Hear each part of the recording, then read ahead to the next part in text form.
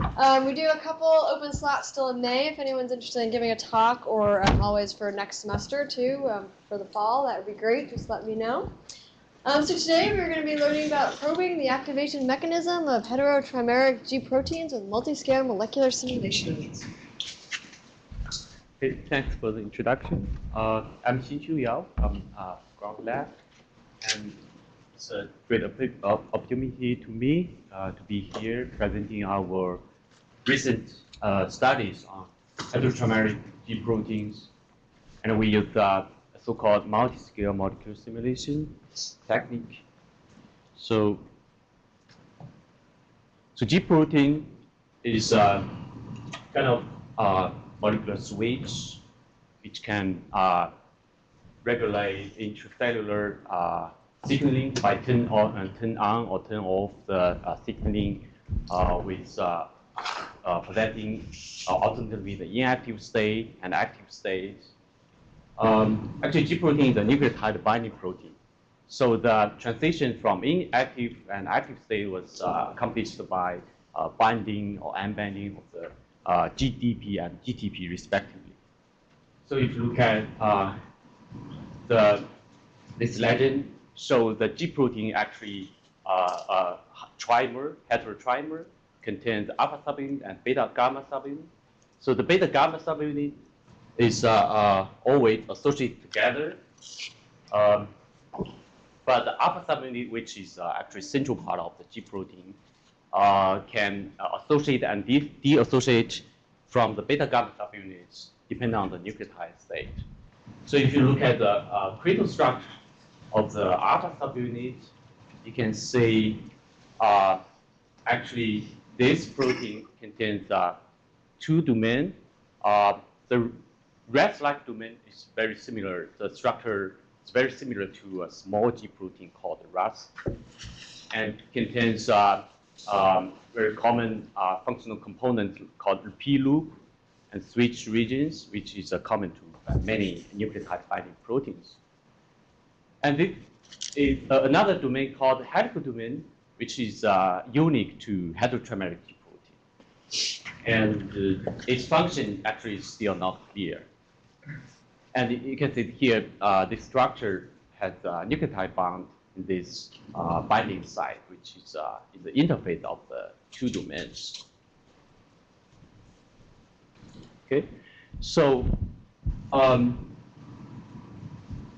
the signaling, the intracellular signaling mediated by G protein actually involves the typical 7 steps, starting with inactive state of G alpha subunit, which actually binds with the GDP state, GDP nucleotide. It associated with the beta gamma subunit in the inactive state and form a complex with membrane receptor called GPCR. And the external signaling can activate the GPCR, which cause the nucleotide exchange in the alpha subunit of G protein. And the nucleotide change from GDP to GTP, and the G alpha is activated. So the active state, the active G protein can bind to effector, which is a downstream protein, and can regulate the catalysis of effector, can regulate chemical reactions catalyzed by the effector proteins. So the nucleotide, the GTP hydrolysis, which usually aided by another molecule called GAP, can change the nucleotide from the GTP to GDP. So the G protein will be deactivated and the signaling stops. So it's the inactive state. The inactive G protein can associate the beta gamma subunit again and restart the cycling. So this is a typical signaling cycling by G protein. So you can see during this cycling, many proteins are involved in the interaction, and it's quite complicated process. Okay. So actually, about this cycling, this particular system has been studied for many years, but still the details of the underlying mechanism is not clear, especially about the, maybe I go back, especially about how the nucleotide exchange from the inactive GDP state to active GDP state. So this activation process actually is also a rate limiting step about this chemical reaction scheme. So in this study, what we are trying to do is to decipher the key molecular mechanism of G protein activation. And specifically, we are trying to characterize distinct active and inactive conformations and how this conformation transitions in each step. And also, we are trying to understand allostery, which means how the nucleotide binding and the GPCR binding and the effector binding are coupled together.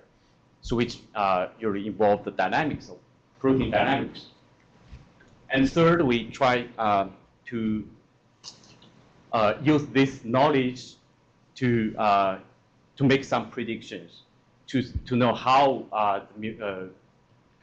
specific mutations or small molecule binding can perturb the G protein signaling.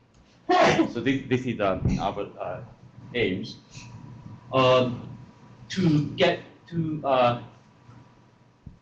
To achieve these aims, there are multiple possible approaches. One is for experimentalists, you can do the crystallography to get the structures of the atomic details to look at the protein structures. And actually, this study has been performed for many years, and we get a lot of crystal structure about the G protein. But this method still is quite time-consuming and it's very expensive. And also, this can give you a static snapshot about the protein conformation. There's no dynamic picture.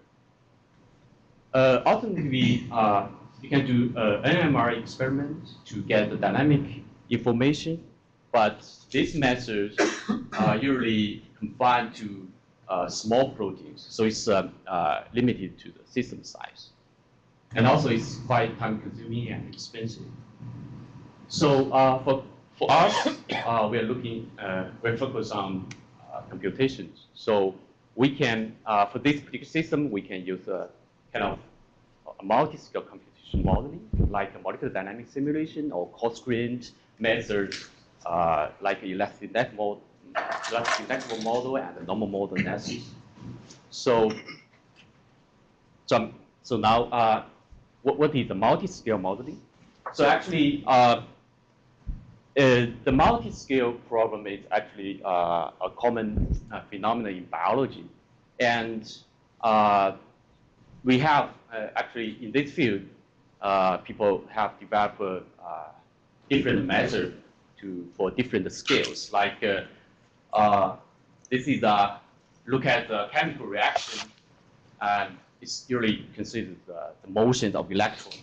So this we need to do quantum mechanical calculation, and it's very small length scale and time scale is picoseconds. And the second scale, we look at the atom motions. So for this, we can get protein conformational change, and it's usually performed by classical molecular dynamic simulations. And also, this coarse-grained modeling and simulation can study the molecular assembly and the remodeling. So it's kind of larger scale and a larger time scale, larger length scale and time scales. So, this is a kind of exciting event. The last year, the Nobel Prize in Chemistry was awarded to these 3 renowned professors, and actually their contribution their major contributions to develop a multi-scale model for complex chemical system. And actually, their major contribution is focused on these two levels, the quantum mechanical calculation and the MD simulations. So in this work, we are actually focused on the atomic level and the coarse-grained levels. So it's a scale. Okay, so this is the tools and techniques we are using for this study, and also an outline of today's talk. So we are using the principal components analysis, or PCA, to characterize the nucleotide-dependent conformations. And also we performed the MD simulation to sampling the conformational change. And we also applied the coarse-grained method, normal mode analysis, to get the dynamic information from the protein structures and try to understand the electricity in these particular systems. So these two methods, the MD simulation and normal mode analysis, you can see the MD simulation is still limited to the nanosecond to microsecond simulation.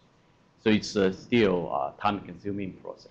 But normal mode analysis is very fast. You can get the result in seconds for many structures. So it really can help us to, but still, it's very fast, but still give us the information about dynamics. So it's really a useful tool for understand protein function. Okay, so first I'm gonna talking about the PCA. So this is a well-established statistics tool in the multivariate statistics, and it's very commonly used in finding the patterns in high-dimensional data. And one advantage of these techniques is to can do dimension reduction. It's mapping the high-dimensional data into a lower-dimensional space, but still remain the major information of your data. So for example, you look at this two-dimensional data, you have two variables which is apparently correlated to each other. So if you using this variable as orthogonal coordinate, you can get major information in each individual variables because they are actually correlated. But PCA can find the maximal variance axis and did a linear transformation for these two variables and finding a new coordinate for your data. So after this transformation, you get so-called principal component axis, which captures the major data variance.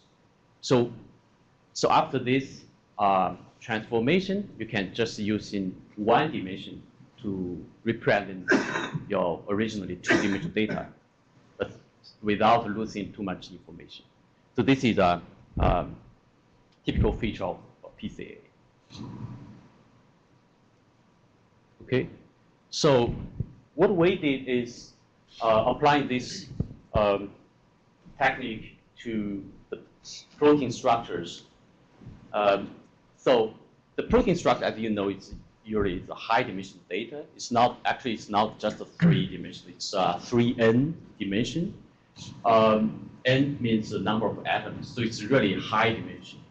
So what we did is we get all the PDB structure from database, and we superpose these structures, and based on some particular positions, which we call core positions. This position is kind of structure invariant and very rigid. So we use this position as reference to superpose structures, and we did PCA, and we can get what we can get is the principal component axis, which measures length motions of your protein, and also the variance along each PC, so you know how much structure variance you captured in this PC. And more importantly, we can project your data into a low-dimensional principal component space, so you can see the clustering of the structures. So this movie shows the input of this PCA. So you can see the superposed structure. They have quite similar topology, but some regions are kind of variable. So you can, they are actually distinct. They are different structures. But from this superposition, you can't find the distinct conformation because they are kind of continuous move in structure. This is the result of PCA. This coloring is based on the clustering of PCA. So you can see it's really find out the distinct conformations. So you see this large variance region, you can see this clustering of structures clearly separated. Okay. So, question. Okay. So yeah. you just mentioned you set up a gradient restriction before you actually do the superposition, right? Will you get the same result or similar result if you remove that restriction? You mean this restriction for superposition? Yeah, that's actually a good question. Actually, the PCA somehow depends on the position you are choosing. So that's why here we choose called core position, which is try to identify the position which are rigid. They don't move relatively. So these are rigid region, and then we can capture the flexibility of non-rigid regions. So, for example, if you superpose the structure based on the entire system, entire carbon alpha atoms, so you can observe the motions of the domain. If you have two-domain protein, you can observe the domain motions. But using this core position fitting, you can actually to say the flexibility of the relative flexibility of the motions. So yeah, it's really depends on the position you are choosing to fit. But here we choose this position because they are rigid. Yeah.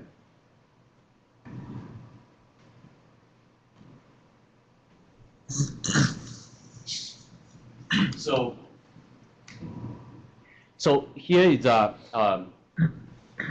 projection of the PDB structures from the 3N high dimensional to this just 2 dimension. We call it PC1 and PC2. And you can see it captures over 60% of the structural variance. And you can see on this plane, the PDB structure clearly separated into distinct conformations, distinct clusters. And we can color in this structure by the priori knowledge, which is the nucleotide binding in this structure. You can see actually this clustering really associated with nucleotide state. So the GTP is located here, and the GDP is kind of larger spreading out, but they are clearly separated. So which means the PCA can find a distinct conformation cluster which are related to the nucleotide state. And also from this map, if you look at the GDP cluster, you can see actually they have kind of subgrouping like this cluster and this cluster. Actually, we found this subgrouping related to the a particular state called GDI state, which is a GDP dissociation inhibitory state. So this structure, all of this structure, complex with a small peptide called GDI. So actually, when we did PCA, we don't have such information. We just have the structure. But PCA can automatically give you the information of cluster, which really related to the protein state. Okay. So next I'm gonna to talk about the normal mode analysis. We try to, because the PCA look at the structure, so which is conformation, and normal mode analysis is kind of simulation method, so we can get a dynamic picture about the structure. So the normal mode analysis is another well-established method, which based on the coarse-grained modeling called elastic network model. For each amino acid, we pick up just one atom based on the carbon alpha atom in position. So each amino acid will represent it just by one sphere. So it's a radial level coarse graining. And we put a screen between the residues.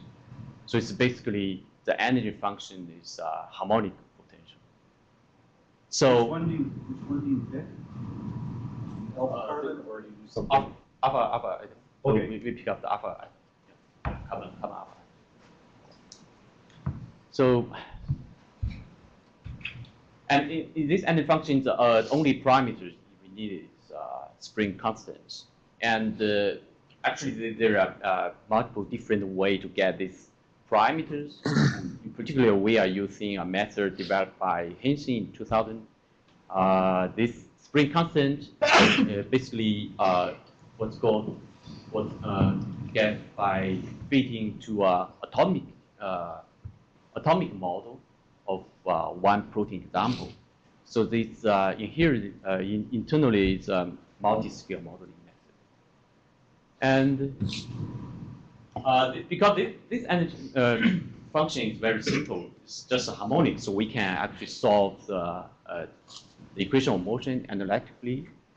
And if you have some background of physics, you may know that for this potential energy, the solution of the motion is kind of a set of harmonic motions of all the with a particular frequency. So for each frequency, all the atoms are moved together. So it's called resonance. And to get this kind of motion, equation of motion, we just to solve the eigenvalue problem of this hashing. And the eigenvector related to the collective motion of the atoms, and the eigenvalue related to the spectral frequency under these motions. So each collective motion called a normal mode. So it's that's why it's called a normal mode analysis. Okay. So with solution of with the equation of motions, we can calculate many quantities, especially the average of the quantities and the thermodynamic system. So here we are particularly interested in the two quantities. One is the Pearson correlation between the radical pairs. So actually, this formula, once you get once you diagonalize the hashing and get the eigenvector and eigenvalue, you can easily calculate the correlation based on these formulas. So you can see this is the inverse of hashing, and this inverse hashing actually is related to the outer product of the eigenvectors. So it's you just do the calculation once, and you can calculate this quantity, and also similarly the fluctuation very easily. So all the calculations are very fast.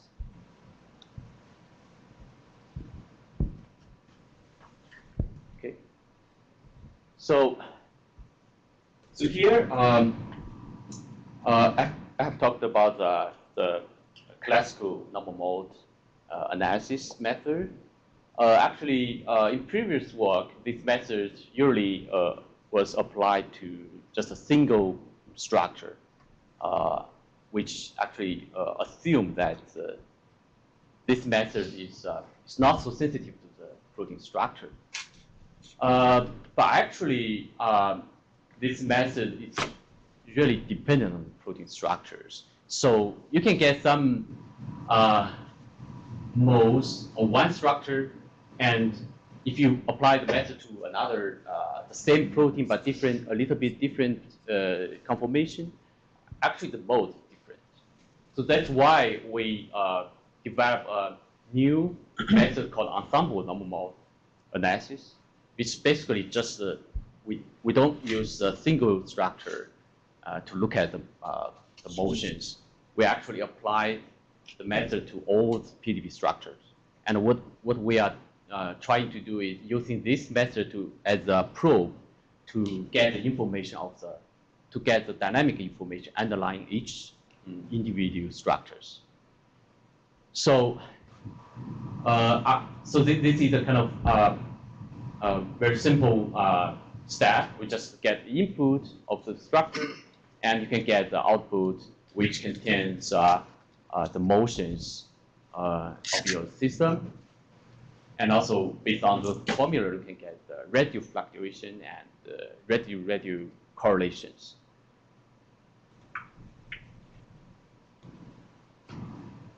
So, okay, so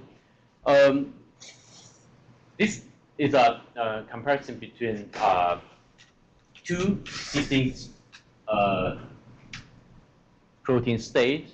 Actually, it's a GDP and GTP, so it's a nucleotide-dependent state. And we found that the dynamic information, particularly the radial fluctuation itself, can find the difference of these two states. Especially, we found the switch region and the P-loop region, which are actually the functional component of this system, are significantly more flexible in the inactive GDP than the active state.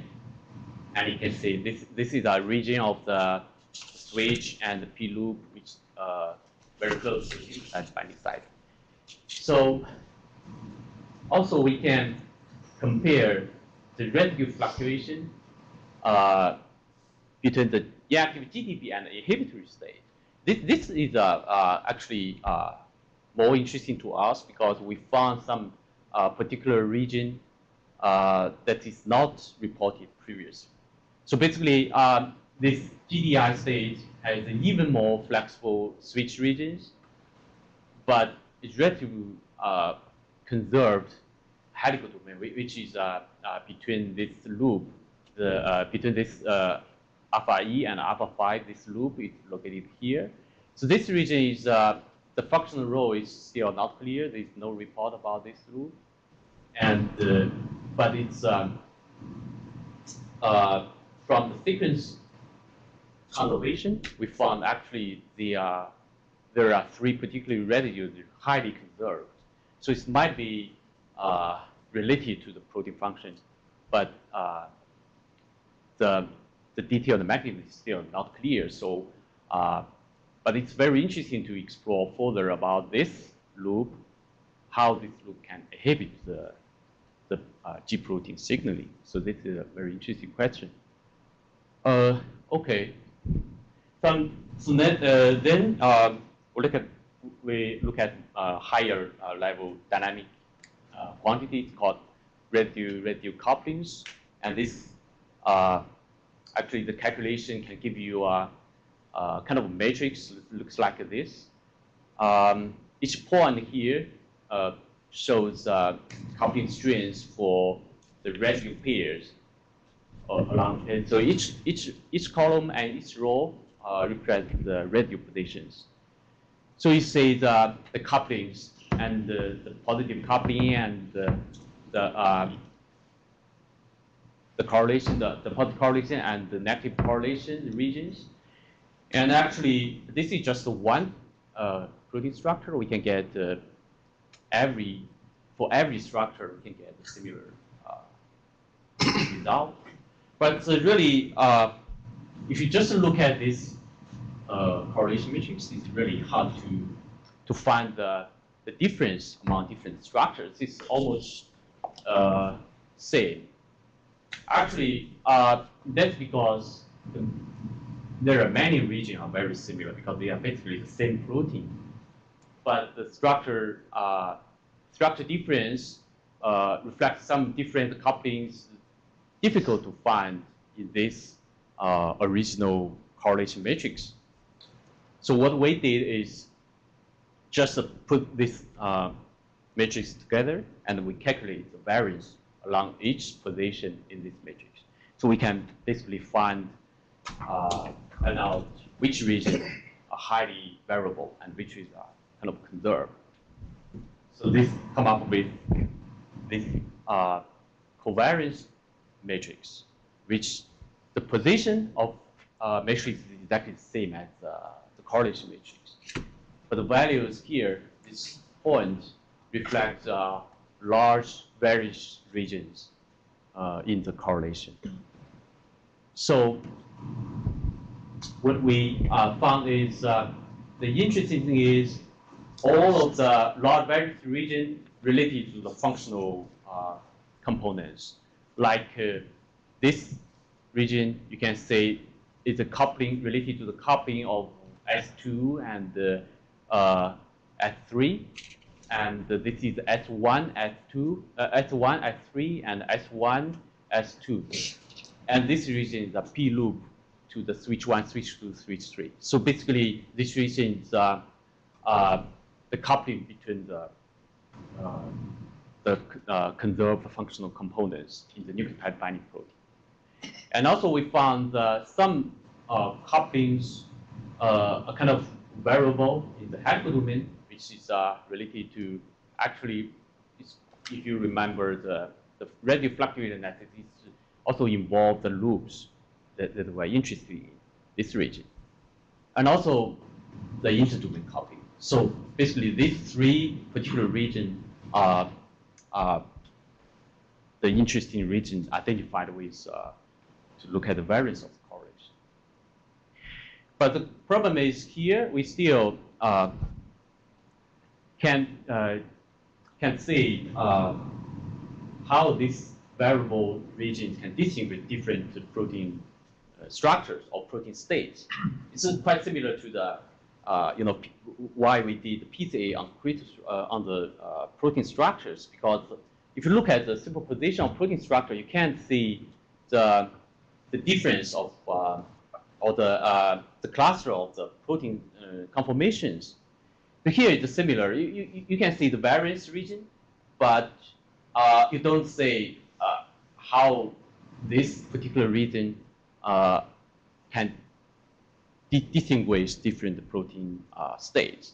So what we did is similar to analysis of axis structure. We did a PCA on the correlation matrix, which come up with this the projection of PDB structure onto a PC space based on the correlation matrix. And this can be compared to the PCA of axis structure. You can see with considering the dynamic information, we can actually get a better clustering of distinct protein states. You can see, particularly this GTP state is more separated into two subgroups. It's here. And interesting is we found these two subgroups actually related to also the protein function. This subgroup is called the G protein subfamily called GT, and this is another subfamily called GI. So they're actually clearly separated in the correlation PCA.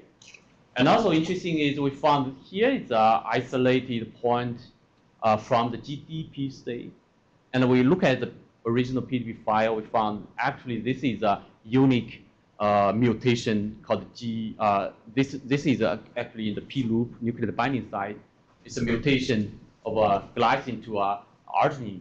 So it's kind of inactive mutation. It's reported that this mutation can cause the constantly inactivation of the G protein. So by considering the dynamic information, we really can find more look into more distinct protein states. Yeah. So, now, based on this PCA of correlation, we can even further to find out what kind of coupling can distinguish each particular state. So basically, we look at the first principal component, and this this value showing what kind of coupling contribute to this particular direction of the PCA. And if it is positive, means if you along this direction, along the PC1 direction, you basically get stronger coupling on this particular regions, which is, for example, here. And if you go to the opposite direction, you get the stronger coupling in this pink regions, which is related to here. So you can say in the negative direction, the GTP active state is has a stronger coupling in this particular region, which is actually the functional regions. The switch 1, coupling switch 3, and switch 2, 3, 3, and also the P loop. So which is the active state has a strong coupling in this functional state. And also in the ultimately you can find strong coupling in the GDI inhibitory state, which is related to the regions in the helical domain here, and also the interdomain coupling. So this is very interesting because the GTP we know is very likely the GTP release related to a domain opening. So this state, particular state called the GTP release inhibitory state, so it has a unique coupling of the interdomains between the two domains. So it's really can explain why this particular state, the GTP release was inhibited. Okay. So. And that can also explain why your fluctuations were less in your active state, your GTP state, right? Because all these, I call them S1, S2, S3 are all. That's right. This is you're right. Yeah, the relative fluctuation is also stable in the active GTP state. So it's because of this highly dense coupling between these functional components, and it's also related to the particular purpose of this state, because you need to bind the effectors, so you need a stable functional binding site for partner molecules. So an alternative way to interpret the correlating matrices using a dynamic network method, which is actually different from the PCA. We are not looking at the PCA, looking at the variance of local couplings, but the dynamic network kind of clustering of the relative correlations. So each particular local correlation variance can potentially cause the global change of your community structure. So here, community means a group of residues that highly coupled together, and between communities, the residue coupling is kind of weaker. So we can here show example of the network analysis result with for 3 particular states. And interesting thing, we can get the consistent result at the PCA of correlation. And you can see the GTP state has a kind of unique communities which couples the functional P loop and switch region here, and also the unique coupling between 2 domains in the GDI state. So, okay. So, and I showed the normal model analysis really help us to get into the dynamics of the protein structure, but it still has some limitations, like it assumes actually the calculation of normal model analysis is near the antigen minimum, so it's kind of captures the behavior near the native state like this, and also, but actually the protein function usually involve a conformational change between one minimum to the other minimum. So it's difficult to capture in simply normal model net. And secondly, it assumes the harmonic potential. So, but in reality, if you look at this minima, it's potentially the angular length is very large. So this is a different picture from this simple model. So what we need to do, if we want to describe this complicated energy landscape, we need a more accurate model which come up with MD simulations. So next I'm talking about MD simulations and try to get the conformational change of this G protein. So MD, I don't want to bother with energy function of MD simulation because there are a lot of tutorial online and it's already have been developed for many years. But here it's just a very brief review of the history of MD simulation. Actually, the first MD simulation come up in 1977, and it's very short MD simulation, just picoseconds, but still it's very impressive at that time because at that time people still even didn't think about the protein motion. The protein internally has a very noisy and motions. So it's really impressive to look at the real protein atomic motions in computer. And nowadays, actually, computer power increased very fast, so we can reach much larger time scales. Like the very famous DE Shaw group, they build a special machine for MD simulation. They can get typically microsecond scale simulation, even millisecond scale for small proteins. So it's really impressive. And the question we are interested in is the conformal change of G protein during the activation. So this picture shows a very new crystal structure, which actually in apple state, this yellow is a new structure. It's in apple state without nucleotide binding, and it's complex with activated GPCR, and also associated with beta gamma subunit. So it basically it's ready for the GTP binding. And this is compared to the gray colored structure, which is a conventional GTP bound state. You can see there is a large opening of this helical domain. So it's really the helical domain motion is really related to the nucleotide exchange. So our question is,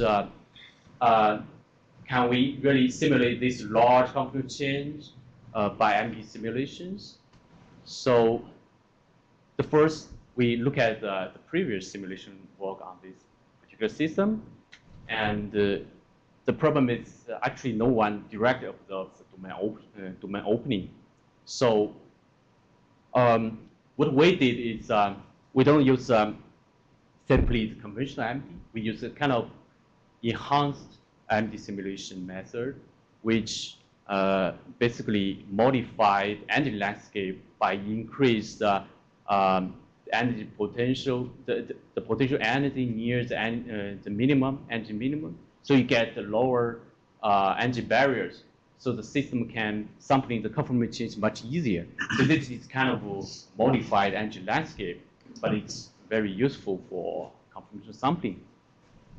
And also we use the GPU computing, which is was reviewed to be much faster than a single CPU core simulation. So with this combination of enhanced technique, we finally really simulate the domain opening by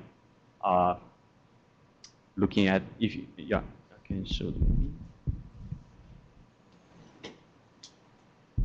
So you can see start from the open, the closed stage. It's really can see the opening of this helical domain to some extent.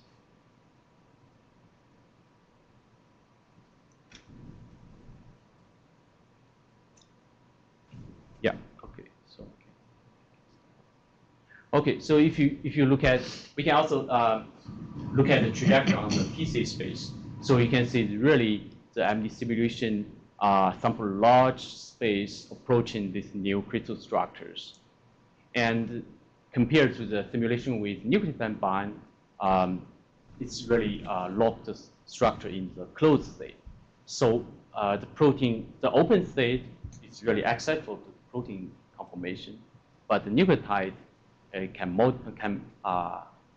alter the stability of this closed open state and stabilize protein in the closed state. This is finding. And also, okay, so maybe I can skip this. So before I concluding my talk, I want to introduce one software which is under development in our laboratory called Bio3D. Actually, it's Barry started this project back to 2006, and now it's still actively developing. This software was written in R, and it can perform many useful tasks like protein sequence structure and simulation. It can perform the analysis on protein sequence structure and simulation data. And recently we are going to release the newest version, which contains the normal mode analysis and also the dynamic network analysis, which is really featured in this package. And if you are interested, you can look at this the page to get the documentation and the source code. So okay, so finally I summarize my talk. So we found the PCA is really a useful method for characterize the protein structures, especially for large, high-dimensional data set. And we developed a new idea of application of normal mode analysis, which is called ensemble NMA. And we find the distinct dynamics of different protein states. And also the new dynamic network analysis can interpret the radio correlation in a efficient way. So it potentially can help us to really understand the allostery of this system. And also all of these methods are public available in Bio3D. And also we did MD simulation, especially the enhanced accelerated MD simulation with GPU calculation to sample the large scale opening motion of G proteins. And in future, we are going to get some predictions based on this knowledge to maybe collaborating with experimentalists to test some mutations or small molecule binding and to see how this event can perturb the conformational change or allosteric regulation of G proteins. So yeah, I would like to thank to Barry, my PI, and he helped me a lot in the last 1.5 years, and also Dr. and also Guido, which is very a lot of beneficial discussion on the dynamic network analysis and G proteins. And also I would like to thank to Hong Yang and Andrew and Shashank for the many helps. So I thank you for your attention.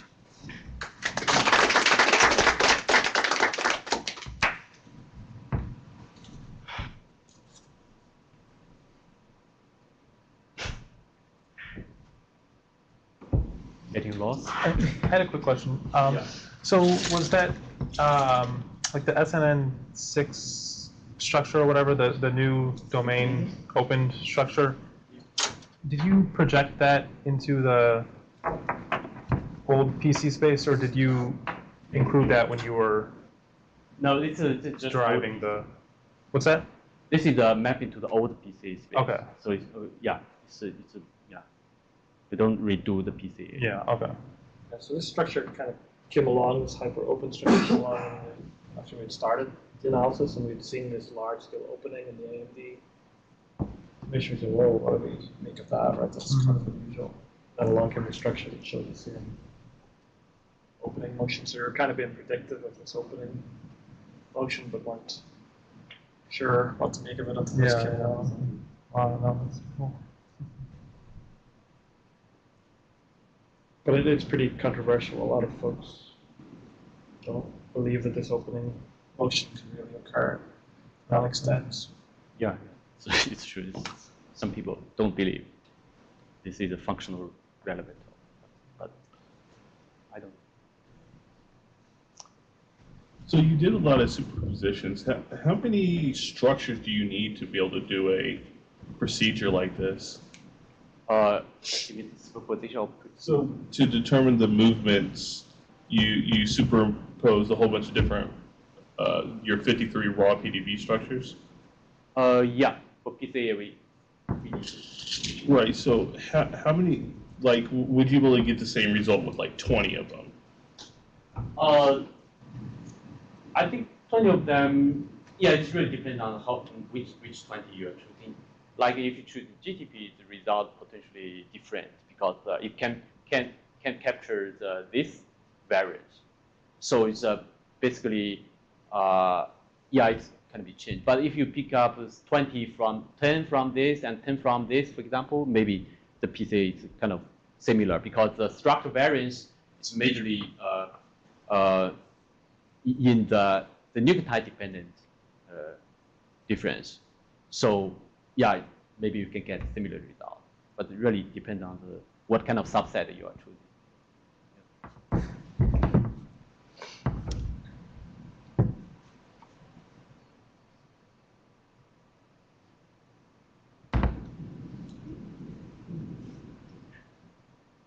Well, thank you. Okay. Yeah. Thanks.